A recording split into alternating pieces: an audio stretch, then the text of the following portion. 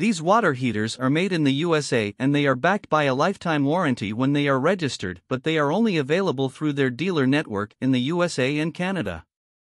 The Sidekick models use basic steel tanks that are porcelain lined and have an inlet that is designed to minimize sediment buildup.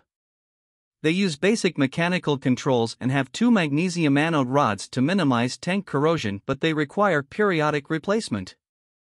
The EnviroStor water heaters are designed for use with solar or geothermal water heating systems and have an electric element for backup heating, but their guarantee is not as good as the Sidekick models.